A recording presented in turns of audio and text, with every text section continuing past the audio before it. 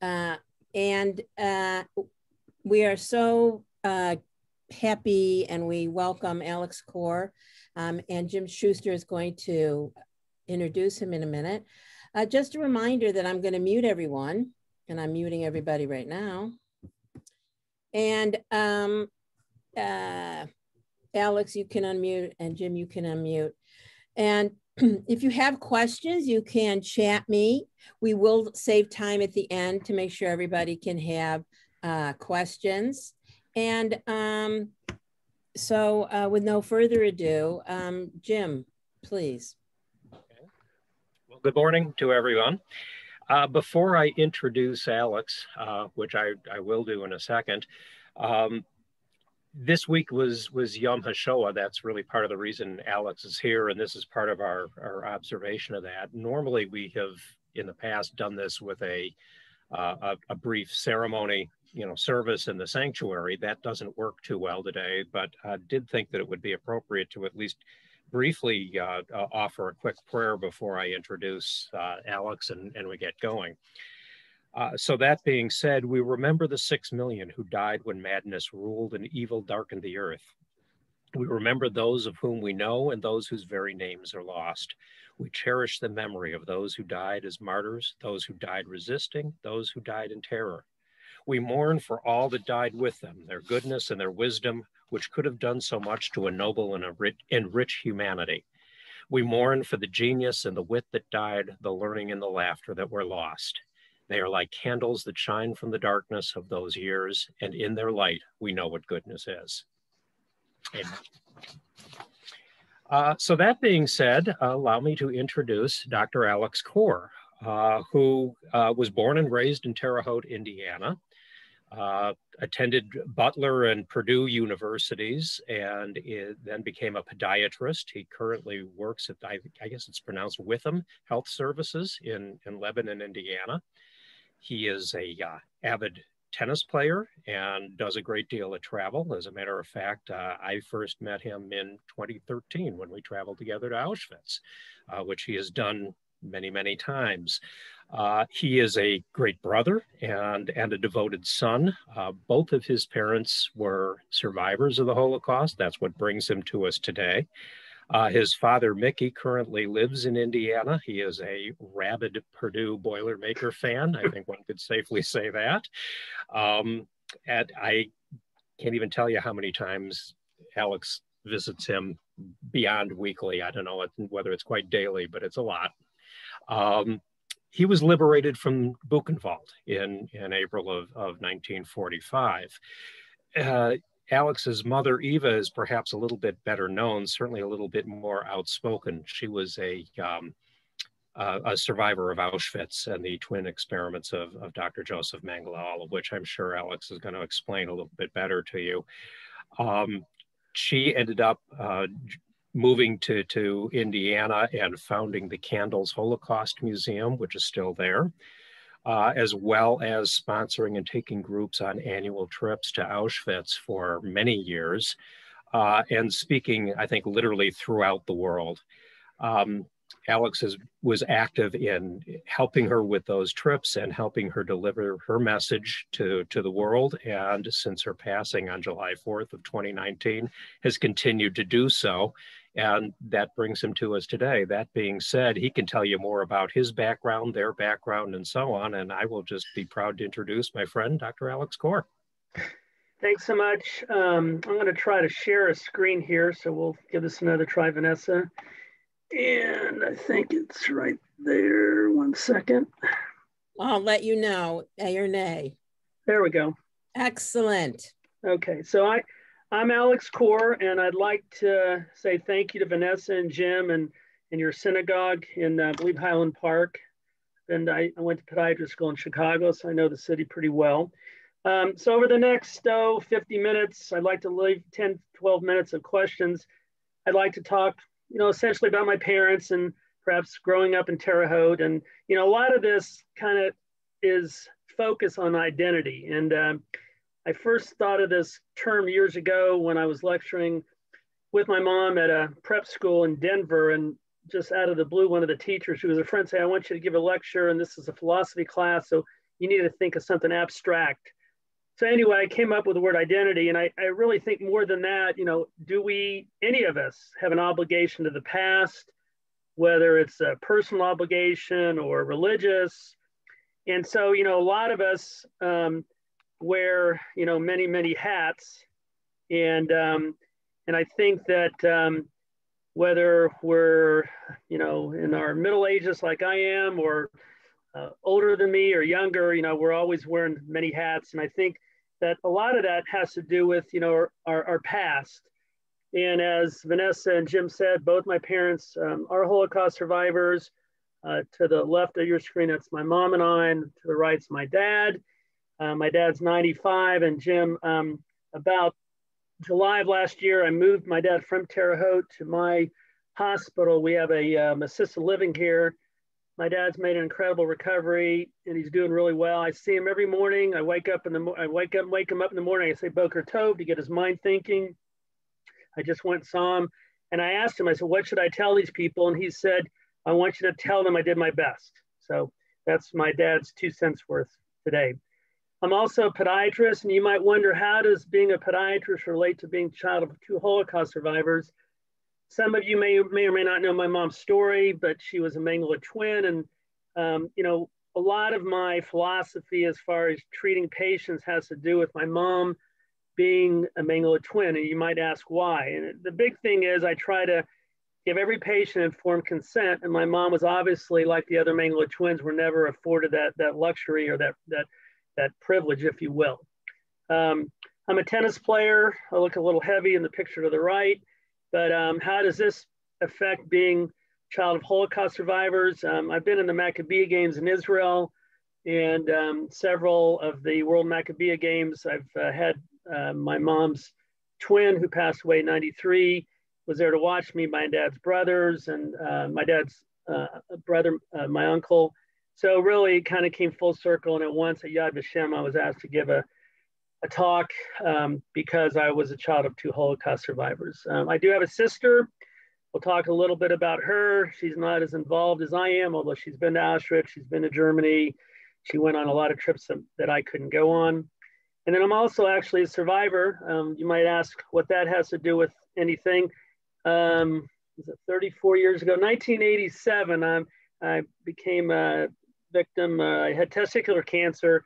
And my mom had the words, your dad's a survivor, I'm a survivor, you're going to be a survivor. So really being a child of 2 Holocaust survivors really helped make it much easier for me to get through the chemo surgery and ramifications of having testicular cancer. And here I am 34 years later doing fine. So, is our past, are we a product of our past, and do we have an obligation to that past? And I would encourage you during this, if there's something a question, if you want to send it to Vanessa or use I'll answer any questions at the end. I'm more than happy. My life's an open book. This picture was taken in 1985 at Auschwitz, of course. I was 24 years old, a little younger. It was my first trip to Auschwitz. So we're going to talk a little bit about my dad's past, a little bit about my mom's past, which some of you may know, and then kind of unite the whole story and talk about what's happened over the last 20, 30 years. My dad's from Riga, Latvia. That's a picture of him in grade school. He was one of 4 brothers. His father, my grandfather, was a shoemaker, believe it or not, and I'm a podiatrist.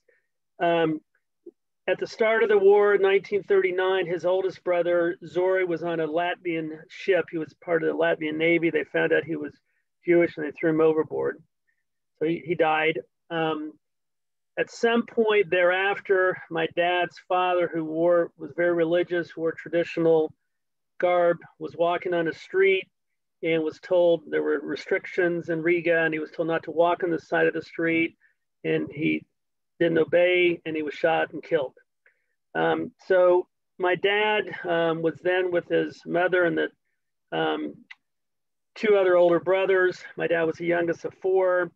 And then at some point, they were in the Riga ghetto. And this is my dad years ago when giving a interview about, his experiences with the Riga ghetto. And by this time he had already lost his father. And my dad would tell the story that that in the ghetto, because they were somewhat religious, for Shabbat, one of the things that his mother took from the house, because they were only allowed to take, you know, whatever they could put on their person, she got a tablecloth, a red tablecloth, as I recall, and she put that every night on the ground. I'm sorry, for Shabbat on the ground, and that was their Shabbat dinner, with the tablecloth on the ground. So that's always a vivid memory. At some point, they liquidated the ghetto, and my dad was 13, 14, but he was pretty small for his age. So they divided the group like they would do in these situations, any selections. They put the older men and stronger boys to one side, and the women and younger children to the other. So my dad was with his mom, who he was a few years younger, several years younger than his two older brothers, and he wanted to be with his mom. And at one point, his mother, my grandmother, realized what was about to happen, and she shoved him into the line of the older boys and men, and the women and young children were then massacred in the Rumble of Force. There's a Chicago filmmaker who's, I believe his grandparents are from Riga, who did a movie called Rumble as Echo, and my grandmother was killed in the Rumble of Massacre. So my dad, if he tells the story, always gets very emotional, because he somewhat, to some extent, felt guilty, somewhat survivor's, you know, guilt, that he didn't stay with his mother. But he was shoved in the line with the older boys and men. He was then in with the two older brothers.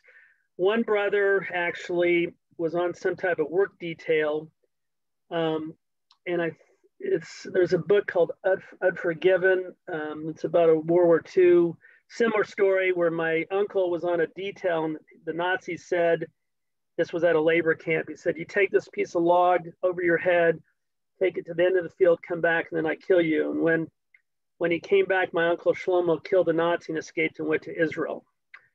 So at some point during this process, my uncle Leo and my dad were together at a variety of camps.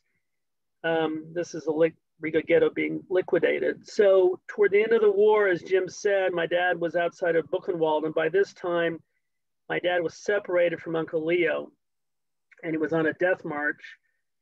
And he thought this was it. The end was near. You know, if you stepped out of line, they would shoot you. And so it was kind of getting dusk. They were going around a ravine, and my dad made a run for it. And my dad, when he tells his story, would say he runs like Edgerrin James, which was a fullback with the Indianapolis Colts. My dad's always stories have sports analogies. So they shot and missed him. He hid in a building or the ruins of a building. They didn't go after him. The next day, here's nothing. The next day, there's bombing. The next day, he still has lice all over him. He hears a weird language. And the rumor was that the Americans were in the area to liberate. So he heard the language. He thought, well, that's not Latvian. It's not German. It's not Hebrew. Maybe it's the American. So he came up with his hands up. And he was the U.S. Army 250th Engineer Combat Battalion was there, and there was a gentleman by the name of Lieutenant Colonel Andrew Neff. My dad had lice, and they could tell he, was in the camps, and so they gave him a Coca-Cola. I never knew this story until maybe 20 years ago. When we were little kids, my sister and I, we never had Pepsi. We always had Coca-Cola. And so my dad always thought and still thinks of Coca-Cola as his champagne. So they gave him American GI clothes and put him on a Jeep, and he knew the area and the different terrain and various languages. And so my dad's always been good with languages. So Lieutenant Colonel Neff had him in his Jeep and in American GI clothes. And this went on for several weeks. At one point, the area, they get to a dangerous area, and they said, Mickey, we need to put you in a refugee camp. And my dad, all he knew was Lieutenant Colonel Neff was from Terre Haute, Indiana. Didn't know where Terre Haute, Indiana was. He didn't know if either of the two brothers had survived. So he's in a refugee camp, and he starts writing letters. And this is one of the letters with his Coca-Cola, believe it or not, in Vienna. And this was after the war, I should say. But So toward the end of the war, he gets liberated. He's with the American GIs. He actually starts writing letters after the war. Lieutenant Colonel Neff's wife gets one of these letters and says, you have to help that boy. And so in order to, he was hanging out with the GIs in Europe. And so Mr. Neff said, you need to write letters to show you can speak English. I can get you into American schools. And so he would write multiple letters. We didn't find these letters. My mom found them 6 years ago. And they're beautiful. They're unbelievable. So, so at some point, Lieutenant Colonel Neff goes back to Indiana, has I think 3 or 4 kids. So he can't put my dad in his home, but he finds another home down the street. And my dad, at the age of 17 or 18, comes to Indiana, minimal English, but he can still write. He's writing well. That's another long story I can tell you about how he learned how to write English so well. And so he gets enrolled in high school because he missed 4 years of his life. And the family he was living with owned a pharmacy. So my dad worked in the pharmacy. And then he decides he wants to become a pharmacist that finishes high school. So for any sports fans out there, he couldn't get into Purdue or Butler at the time. So Indiana State Teachers College, he could take his core classes. So he starts at Indiana State Teachers College, which is now Indiana State University. And he falls in love. My dad at the time was 5'2". He's maybe 4'9" now, but he was 5'2". He finds out that the basketball coach is also the gym teacher, and he wants to learn how to play basketball. Well, that's Terre Haute. So believe it or not, that basketball coach, my dad's gym teacher, was some guy by the name of John Wooden. Yes, the John Wooden. The John Wooden that won 10 or 11 national titles at UCLA. So my father took the gym class. Coach Wooden took a liking to my dad and would teach my dad hook shots, similar to the hook shots he taught Bill Walton and Kareem Abdul-Jabbar years later. And so my dad is there another year and he decides to take the class again. And Coach Wooden said, sure. And so then Coach Wooden goes to UCLA and my dad gets accepted to Purdue. Years later, Wooden came back to Terre Haute. It was actually honored with a guy by the name of Larry Bird. And my dad sat at Coach Wooden's table and my mom took this picture. So we're going to switch gears a little bit. And I'm going to try to kind of guide you through my tour here. So my mom, which some of you probably know, is from Transylvania, Hungary, Romania. Small town. She had 2 older sisters. She was a twin, as most of you know. The picture to the right is a family picture that my mom found after the war when she went back. So most of you know the story, so I'm going to probably not be as detailed because I think there's more information at the end that I'd like to talk about. But my mom, Hungary, that part of Romania, Hungary, which is right on the border, was thought to be free of the Nazis. And then in late winter 44, spring 44, they got wind that the Nazis were coming. At one point, my mom's father, who owned a big area of land in Ports, Hungary, they tried to make a go for it in the middle of the night. And so they were met at the end of their property by Nazi youth. They were told to go back. And a couple of days later, they were then put in a ghetto. And then at one point, the ghetto was liquidated. They were put on a train. Nobody told them where they were going on the train. And at one point, when they would stop to be refueled, they would get water thrown in them. At one point, the language changes to German. So they knew that there was an issue, a problem. And so next thing you know, the cattle cars open up after 3 or 4 days on the train. They're in Auschwitz. My mom never sees her dad again when the cattle cars open. But just before the cattle cars open, her father says, if anybody survives this, you go to Palestine, you go to Israel. My mom never sees her father, 2 older sisters. My mom's mom grabs my mom and my aunt, holds on to them tight on the selection platform. Some of you may know the story. Somebody's run up and down the selection platform, young twins. They see my mom and my aunt and ask my mom's mother, my grandmother, if they're twins. My mom's mom says yes. Is that good? And then next thing you know, they take my mom and my aunt out of her mother's arms, and the last thing she sees is her mom screaming and crying with her hands extended. It's the last time she saw my mom. So you can ask, typically at this age, my mom's 9 years old, why most 9-year-olds, as I just told you with my dad's experience, were killed. Well, they were special because they were Mengele twins. Mengele was in charge of the experiments. And so why was she not sent to the gas chambers? Because Mengele was trying to find a very crude way how he could multiply the German race, how he could essentially trying to find fertility drugs. And he thought there was a genetic link between twins. So he would inject one twin with a drug to use the other one as a control. So my mom and my aunt were there from April of 44, liberated in January of 45. There's a lot of interesting stories that happened. At one point in August or September, my mom could sense the Nazis were kind of losing the war. And one day she sees a plane above Auschwitz, and my mom would tell the story. And when I first heard this, she said, I could tell it was an American plane. I go, how would you know at the age of 9 it was an American plane? Well, she was a smart cookie, and she had an aunt that lived in Cleveland. And every year the aunt would send them letters to Romania. She recognized the postage stamp that was on the plane. So she knew that there was some hope here. And every day she would tell herself, mainly tell herself, she didn't want to give any concern or any thought to my aunt that things may not work out. Their goal was to be liberated.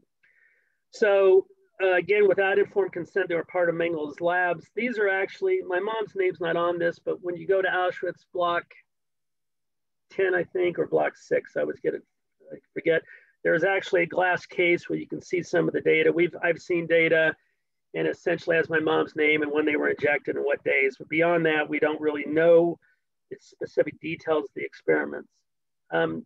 So again, the purpose of the experiments I've covered, these are pictures of the twin on the far right is my mom. So my mom, if any of you knew her, she liked attention, and this was no different at this age. So toward the end of the war, and I just tell this as a funny thing because I think humor is important.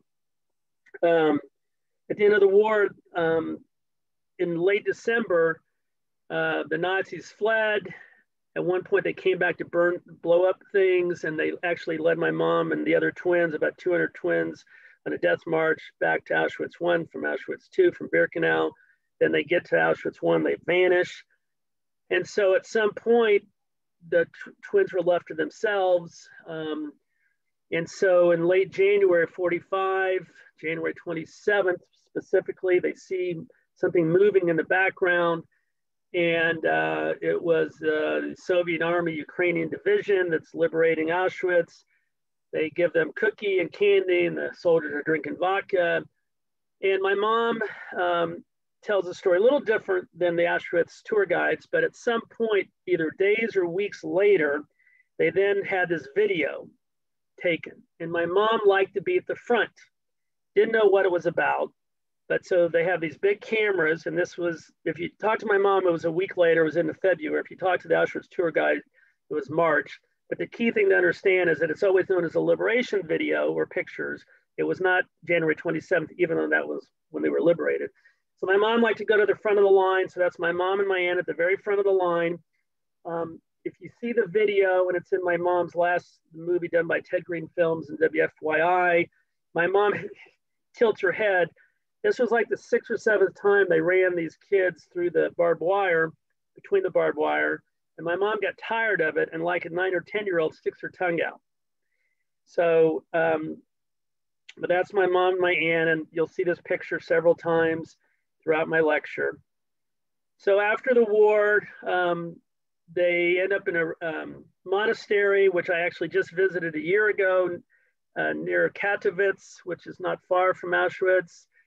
And the nuns there wear the same color blue that my mom wore for years and years. We don't know if that's a connection. And then they go on a wild goose chase, finally ending up back in their village in Porus, only to find out that the dog survived, some pictures survived, There was an aunt that had survived, but her parents and two older sisters were nowhere to be seen. So eventually my mom with an aunt and her sister went to Israel. And my mom, as she tells the story, was in a kibbutz, and she learned how to say "I love you" in 10 languages, because these were all the other kids were teenagers now from Europe who had survived the war. And she and my aunt were in the Israeli army. My mom liked the beach. My mom and my aunt were obviously identical. Just to tell you a funny story, my mom told the story a lot. Sometimes if they would go out with a guy and they didn't like the guy, they would never tell the guy that there was a twin. And so my mom always told this funny story that once there was a guy she was dating, and he liked to have hands everywhere, if you understand what I'm saying. So at some point she brings him over to their apartment, and my aunt's hiding in a closet. So at one point he's trying to kiss her or whatever, and she gets up and opens the door of the closet, freaks the guy out because he's got two Moses twins there. So they always try to play little tricks. And at one point my aunt was a nurse, and my mom one day went to work as a nurse, and my aunt went to work as an architect. So they had a good sense of humor. So in 1959-60, by this time my dad's a pharmacist in Terre Haute. He's single, there's no internet dating. So he goes to Israel to see his Uncle Shlomo. Uncle Shlomo is the same brother of my dad that killed a Nazi, ended up in the resistance in Israel, ended up in the newspaper business. And so my uncle Shlomo introduced my mom and my dad. They were married, had a ceremony in Israel, and then my mom she essentially went from Transylvania to Tel Aviv to Terre Haute. So my dad again was rescued by an American GI, was living in Terre Haute, and my mom comes to Terre Haute. That's a picture of my sister and I. And you could say that we had somewhat of a normal childhood. We went to the Arch and saw baseball games in St. Louis. That's me as a little kid in Israel, my dad on my uncle's porch. So we played sports. Growing up was I got to feel like I was a chameleon. When I was in Indiana, I was surrounded by non-Jews. When I was in Israel, I was surrounded by Jews, plus a lot of them were Holocaust survivors. So I kind of always felt like I could fit in any situation. My first language growing up was not English. It's a funny story. My mom, after my parents were married, they were in Terre Haute. A year and a half later or so, I was born. So my dad's working as a pharmacist, and my mom knows no English, very little English. And my dad knew very little Hebrew. So my mom would watch this movie every day at 12 noon, and she would write down words: love, kiss, romance, hug. My dad would come home and say, I need you to tell me what these words mean, because I'm watching this movie every day. What movie are you watching? Well, I don't know, there's kissing. Oh, you're watching a soap opera. My mom said, no, there's no soap. So that's how she learned how to speak English, by watching soap operas. So here I am playing tennis. This is a vacation we went to. So, really things change, and this is not my home, but I wanted to represent probably 1973, I was 11, 12, 13 years old. There was a custom in Terre Haute that during Halloween, you would put paper towels, toilet paper, people's houses, put soap on the windows. And these became very vicious. They would put dirty Jew, go back to where you're from. And it was very difficult. I was in 5th grade, and these were my peers. And, I would hear in the locker room or wherever, or in the, in the hallway, recess, what are you doing tonight? Oh, after I get done with my homework, I'm going to go, Mrs. Core, she's crazy. And my mom would call their parents and say, this brings back bad memories for me. Well, what memories? Their kids are just having fun. No big deal. They're just all in the fun. So nobody understood anything. And it was my dad, on the other hand, would just kind of tune things out. And it didn't affect him nearly as much as my mother. And then really, a couple years later, the movie Roots came out, and it's 1978, if my dates are correct. There was a mini series called Holocaust. And my mom was in this process of trying to search for answers. Yes, she knew her twin was in Israel. We would go and visit our relatives there all the time, but they didn't really talk in great detail. You know, the wounds were still fresh.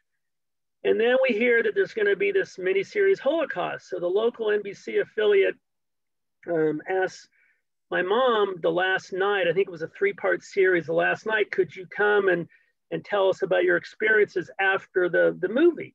So we are all there in the studio, and one of the scenes toward the end of the movie is a little, so it's my sister, me, my dad, my mom, and one of the scenes is a little boy kicking a soccer ball.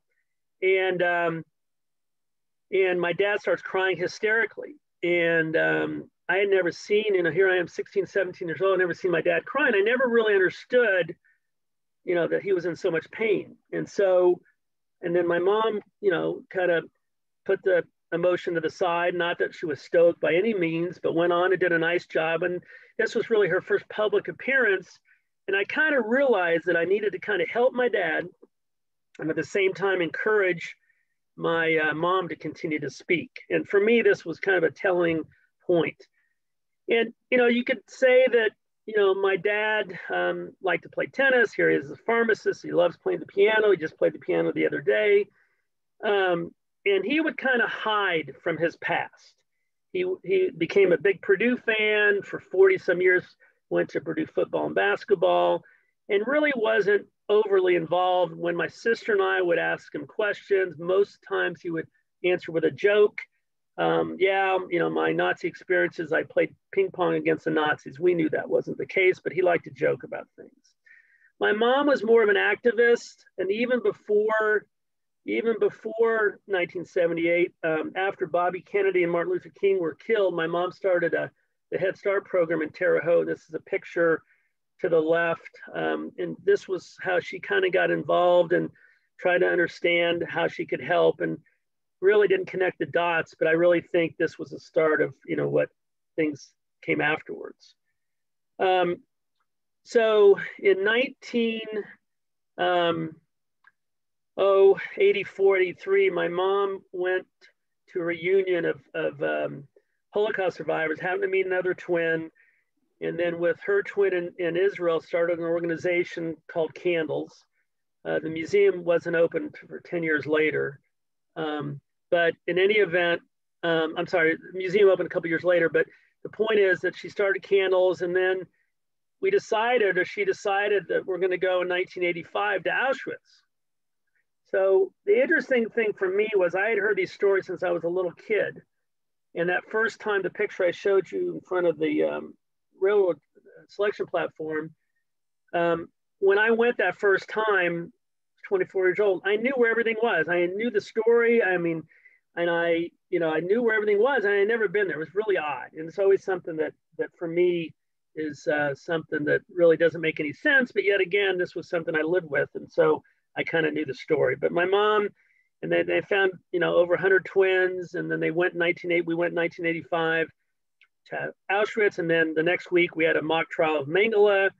And that kind of increased the public's knowledge of Mengele, and then asked a lot of questions. And then, as you may or may not know, his bones were found in Brazil, which we can debate and talk about that. And so this is my first trip to Auschwitz. Got about 5 to 10 more minutes here. So I'm going to kind of go over some highlights or lowlights. And this is definitely one of the lowlights. In 1986, my mom was in DC mainly to call attention to the Mengele twins. A lot of the Mengele twins were suffering much worse than my mom was. And she had a sign, which I think is in her left hand here in the picture, that says Mengele twins support House of Representatives Bill, whatever, 215. It was just to get reparations money. She didn't have a permit.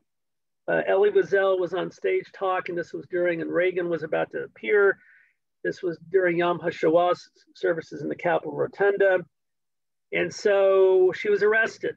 And if you have seen the movie by 10 Green Films and WFY, EVA A-7063, he actually found the footage. That's where I got this picture. And, you know, I wasn't there. She went there by herself. There was a big article, which this is from the Washington Post. you know, bystander, rotunda, arrested by the Capitol Police. And my mom, I can recall very vividly, you know, they release her, she flies back to Indiana. She was paranoid. She thought, okay, they're going to come and, you know, this is a country, the land of the free. How could they do this to her? And now she thought they were going to kill her. So finally, we get through that, and she goes through a period that, you know, in my mind, in the late 80s, she was kind of just spinning her wheels. The following year, me, her son, has cancer. And I survived, obviously. That same year, my aunt goes into kidney failure. My mom, being an identical twin, donates one of her kidneys to my aunt. When they took the kidney out of my aunt for the transplant, that kidney had not developed beyond the age of 10, which is when the experiments were done. So in 1993, my aunt dies. We actually had flown her a year earlier to Indianapolis. The same doctor that treated me here at IU treated my aunt, and actually for 9 months, she was free of cancer and then unfortunately died. And so this was a bad time for my mom. She was searching for answers, never had attended a funeral, because that day when my aunt died in Israel, her oldest daughter, very religious, wanted her buried that day. So my mom couldn't even make the funeral. A lot of pain. And so then we come to the topic of forgiveness. And let me just try to summarize this. So after my mom is trying to mourn her sister's death, she gets a phone call 3 months later saying that there's a Nazi doctor that knows about the experiments. And my mom's theme, and she always had to have a theme or a focus, and she was trying to help the other Mengele twins, particularly that had both sets of twins. So she thought, great, I'll go meet this Nazi doctor. Maybe he knows what Mengele did, and maybe we can prevent what happened to my sister. And so they go, initially the meeting was at his home in Germany. She's there with a Dutch TV crew, a lady from Indiana, a lady from the United States, Susan Severide, whose uncle is Eric Severide, if you remember that name, from CBS. So they film it. And during the interview, Munch, Dr. Hans Munch, who actually was cleared of all charges, he was known as the good Nazi. And I can tell you his whole story, but he was put on trial after the war. At the end of the war at Auschwitz, he actually saved about 20-some Jews by making up fictitious experiments. He gave one of his guns to one of the doctors. When his trial came up, he was the only one that was not sentenced to death. The 20-some Jews, who happened to all be Jewish doctors, testified in his behalf. He went back to practice medicine in Germany, had heard about my mom, and wanted to meet her. And he's telling my mom, you know, this is a nightmare I live with. And my mom said, nightmare? I thought we were the ones with the nightmare. He said, no, I had to sign the death certificates. So he goes through the process of what happened with the terrible gas chambers. My mom said, you know, I'm constantly bombarded by revisionists, Holocaust deniers. This information is very important. By chance, would you come with us to Auschwitz next year? In a year and a half, we're going back for the 50th anniversary. He said, of course I would. And would you sign a document at the ruins of the gas chamber to say that there was indeed a Holocaust? He said, of course I would. So my mom goes home to Terre Haute after this meeting. And this picture you're looking at is at Auschwitz, so it's a little out of order. Goes back and tells me about the story. I'm going to bring a Nazi to Auschwitz. And I said, Mom, how is that going to work? And so she, well, I'm going to give him a gift. I said, okay. So she goes to the local Hallmark store, 2 hours looking for a card for a Nazi doctor. That didn't work out. Thinking about champagne, nothing fit. And then one day she comes up with an idea. I'm going to give him the ultimate gift. I'm going to forgive him for being a Nazi. So at the ruins of the gas chamber, January 27, 1995, she forgives him publicly. And he wasn't aware that this was going to happen. He signed a document beforehand. And my mom realized that this was a gift to Dr. Munch, but it was a more important gift to herself, that she really felt like she had taken this chip off her shoulder, and she was happier. And a lot of people misconstrue this. They say she's doing this on behalf of other survivors, other families. She always made a point, if you ever see the video, in my name only. Now, I will agree with some of you that this is so public, that she made this so public. Why does she have to do that? And that is a valid criticism, but my mom saw the incredible change in her personality. So other people would come to her and ask her, how can I forgive my husband who cheated on me? How can I forgive, somebody, a young girl that was raped by somebody? So she would get all these unusual requests to show how her forgiveness helped her. That's when she became more public. And then that 1995 museum reopens, opens, I should say.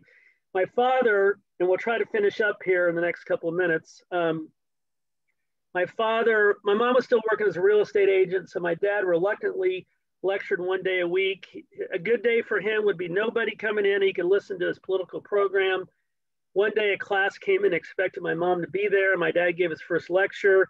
And from that point on, he would lecture, and he lectured a lot. He gave a lecture a little over a year ago. So he still talks about his experiences. And my mom continued to lecture, and we went to Auschwitz multiple times. The picture on the right is, I want to say 2005. It was one of the big anniversaries. As some of you know, in 2003, the museum was burned down by a white supremacist. It was rebuilt. A movie by a Chicago filmmaker, excellent movie by Bob Hercules, who lives in Evanston, Forgiving Dr. Mengele, was released. And so for me, and I'm going to try to finish up here, so I'm very eager to answer any of your questions. I've been to Auschwitz over 20 times. The picture on the left was the last picture I took with my mom. The next morning she died. Picture on the right is a common picture where one of the barracks where she would always take pictures with other people pointing to herself. And then the picture there on the top right is interesting. So my mom had this incredible sense of humor that I've kind of alluded to. I think on the top right, she was practicing some dance moves. My mom never drank alcohol. The lady on the left in the picture with a sombrero was trying to joke with me that my mom was drunk. She didn't drink any of that. My mom was searching for I'm still single, I'm still looking, still Jewish. So once she posted something on Twitter, that soulmate on her feet. And then she always liked taking selfies. And I think this was her last selfie. She gave this lecture at the Indianapolis Rotary Club, I think June of 2019. My mom had some interesting friends. For some of you younger, Nicky Sixx is on the far right. He's a rock and roll singer with Motley Crue. The long story short there is that my mom ran Marshall in the 500, and on the red carpet, this guy comes up with long hair, tattoos, earrings, and my mom hated that. And he goes, "Hey, baby, let's take a picture." She looks at me, cameras are going off. And I looked at him and I thought, I know him, but I don't know how I know him. And it turned out it was Nicky Sixx, and they became friends. And my mom went out to did his radio show, and then my mom had problems with his shoulder, and so with her shoulder, so Nicky was sending her CBD oil, and so and then the middle picture is Elliot Gould and Ed Asner. We're good friends. They came to Terre Haute, and I could tell you some funny stories about them. My mom, this picture of the top left is my mom and dad with the University of Evansville basketball team. They came to the museum. The coach, Jim Cruz, is a friend of mine. The two pictures on the right are the Davidsons men's basketball team. For some of you, Steph Curry plays for the Golden State Warriors, played at Davidson. He's not in this picture, but and this is the same picture, the bottom right. And a lot of these kids have kept in touch with me since my mom passed away. And the coach, Bob McKillop, taught European history in high school, so he always had an interest in lecturing his kids and students about the Holocaust, and he heard about my mom. Interesting experience. My dad's had a pretty good life. As I said, he'll be 96 in 6 months. He's just down the hall. Big Purdue fan. He had a 95th birthday in October here in the hospital.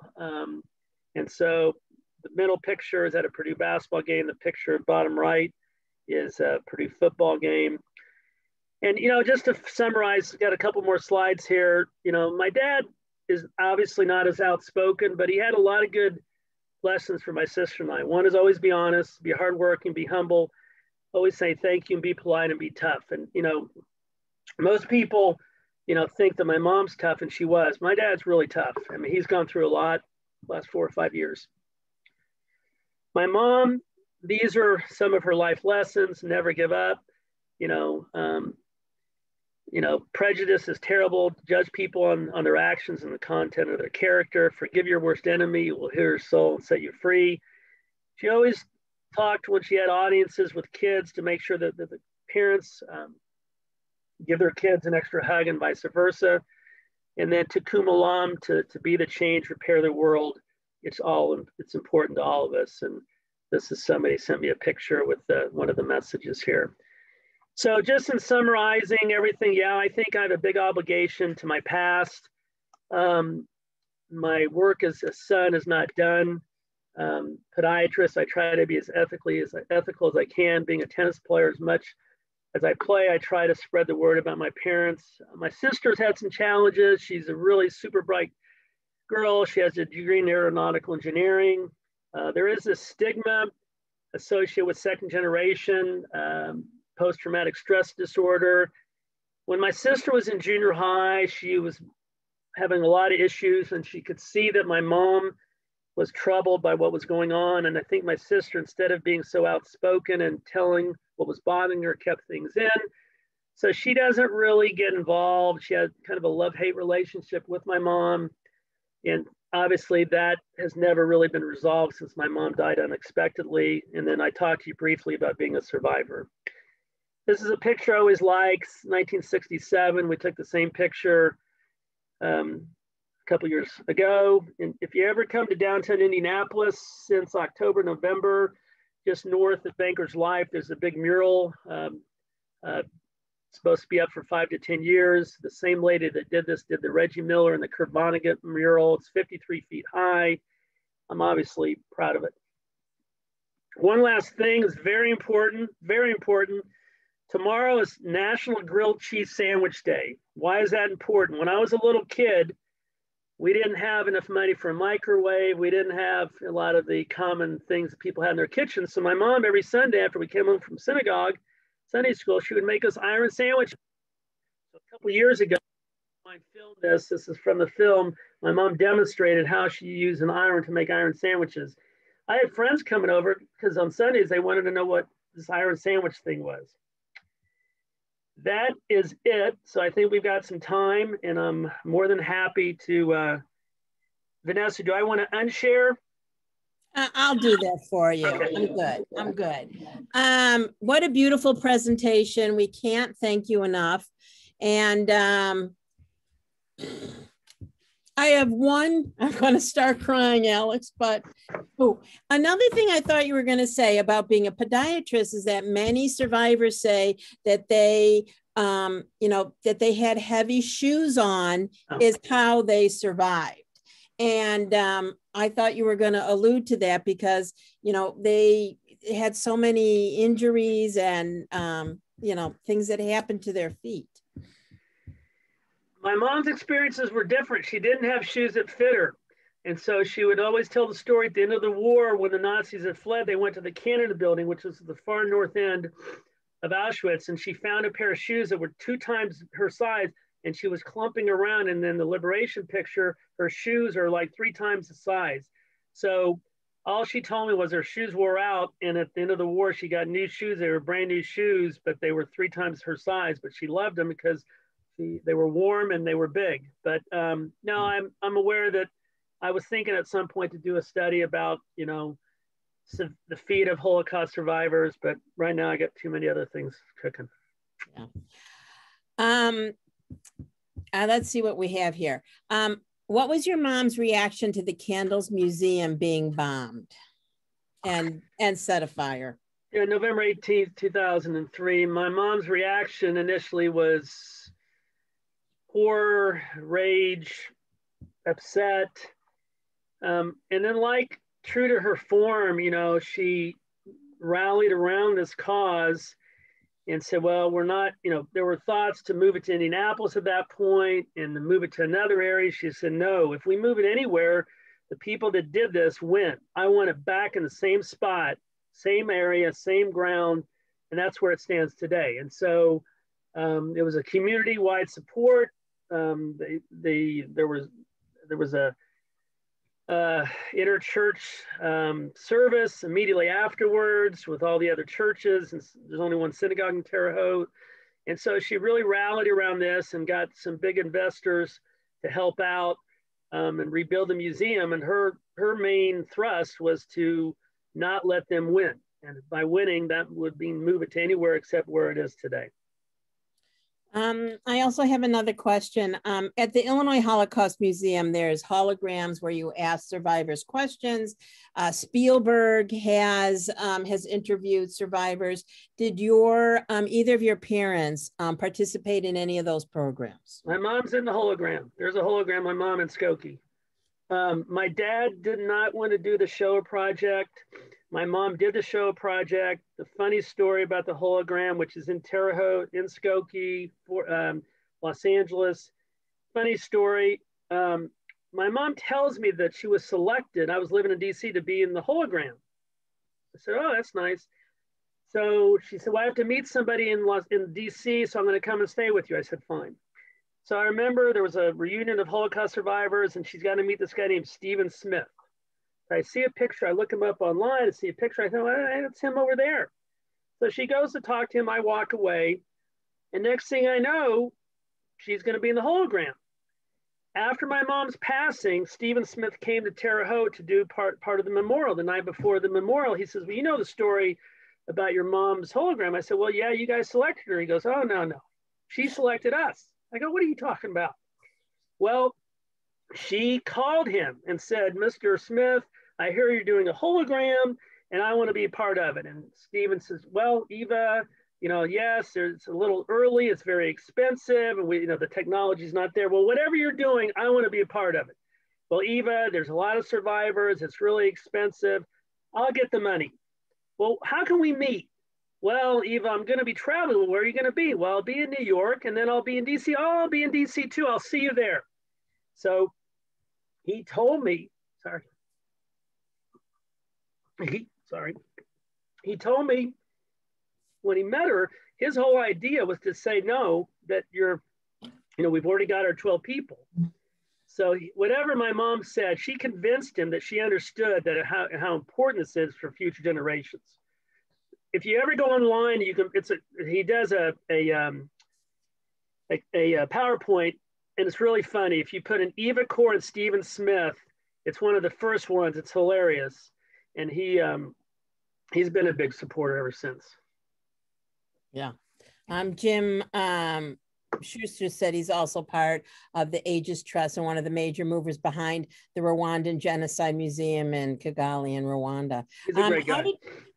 Did your parents get involved in current politics or, with the white supremacists? Indiana not known for its, whatever Indiana is known for, I'm not 100% sure. So I'm showing you a picture. I don't know if you can see it. It keeps going in and out. Yeah. Anyway, so when my parents involved involved in politics, 1968, my dad's standing next to Bobby Kennedy. Nice. So yeah, my parents were very, very patriotic. To vote was, an honor. Very into politics. And they, I can remember 1968 after Bobby Kennedy was assassinated. I remember it very well. And so, yeah, politics, even now, my dad at age 95 is still interested in politics. And I think you see this a lot with Europeans, particularly Holocaust survivors that are so happy to be free. And then they unite again around this patriotism, no matter what side of the political aisle you're on. So yeah, my parents were always the news was on 24/7. I think that you taking, their legacy forward is so important. We've had other survivors speak to our both congregations, and tell me more about, what do you see for you as you look forward, and maybe also tell everybody a little bit more about the Candles Museum in Indianapolis. Yeah, so, the one regret I have with my mother is I never sat down and said, what should my role be after, you're no longer here? I never had the chance. She died literally in my arms. So I never had that chance. But right now, my main goal is to keep my dad healthy and alive. And we're doing okay there. He had a good day yesterday. He watched golf, and normally he doesn't watch golf at all, but got him interested in golf. So I don't really have a path that I know of. I mean, I'm trying to do whatever I can, and I'm not in any way married to anything I can do to further my mom's message. Within 2 weeks of my mom's death, there were 2 editorials, op-eds, one in the Washington Post, one in the Jerusalem Post, criticizing my mom, using incorrect statements about her forgiveness. And I agree, forgiveness is not for everybody. And I see both sides of it.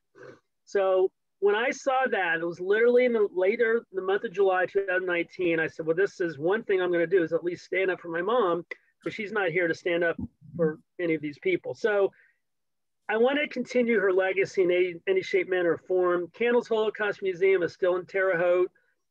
Obviously, with the pandemic, my mom's passing, we're struggling a little bit, and there are some changes coming, but it's my hope that it continues to be thriving in Terre Haute and to be successful. There are other efforts around the country. In Indianapolis here, the Indiana Historical Society will have an exhibit in 11 months.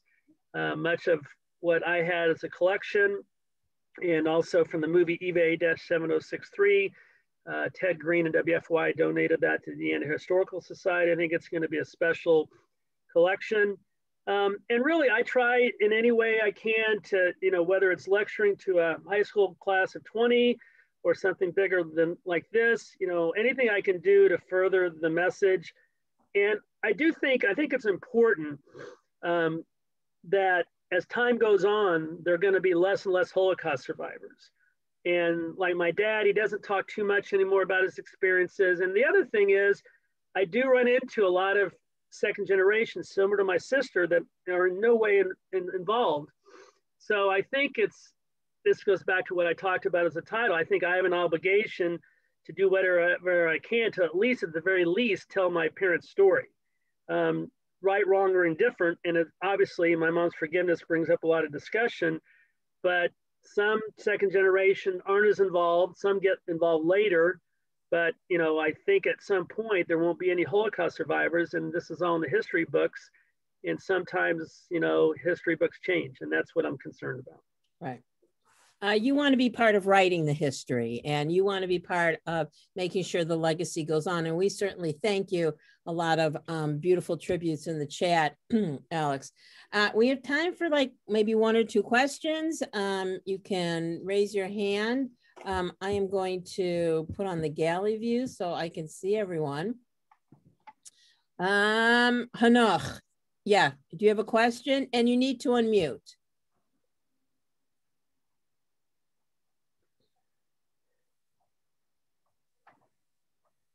Hanoch, we still can't hear you.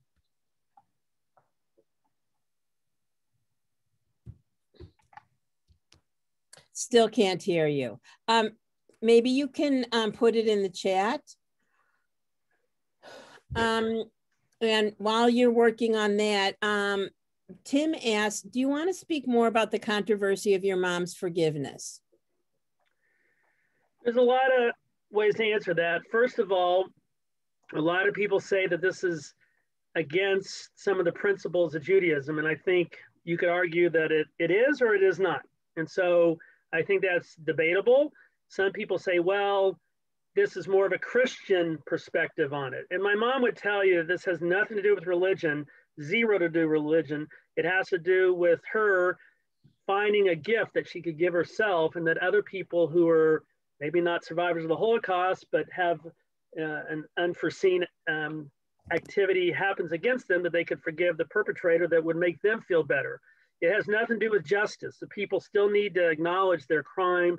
The people still need to acknowledge their wrongdoing, and show some, showing remorse would be helpful. But obviously in this situation, Mengele was no longer here. So the other angle is that, was my mom speaking on behalf of other Holocaust survivors? It really is something that she was not. She was speaking in her name only. And as I said earlier, the criticism that, you know, she speaks against other survivors, I really disagree with. My mom didn't like the idea of victimhood, and she at times would portray some survivors as victims or as good victims, and she would even include my dad as this. And that part, I think my mom at times would go a little overboard with, but she was trying to prove a point that she no longer felt like a victim. One route is to forgive. There are other routes. There are other paths to make yourself happier. And I can tell you that my dad, over a period of time, decided to have a news conference or press conference at one point because his favorite basketball player was Dirk Nowitzki. Dirk Nowitzki is German, and my dad wanted to publicly say that he was a Dirk Nowitzki fan, that if his grandparents were Nazis, he forgave them. So the controversy continues, and I think hopefully with me speaking about it and at least acknowledging that I agree that it's not for everybody. In the movie eBay-7063, there is a former dean of the Duke School of Divinity that says, look, you may not agree with her forgiveness, but at least it's an option. You now know you can't say that nobody has done this, and it's at least an option. So if you are in a situation where you think forgiveness might help you, you have at least somebody to follow their example. I think that as someone who's heard a lot of speakers, as you sprinkle your talk with your love of sports and your dad's, is something when you talk to kids, they're really going to appreciate. And, you know, I have a Larry Bird fan in my house. So those type of things, I think, just bring it all alive. You're getting a lot of thank yous. Please read the chat, Alex. Yeah, I see them.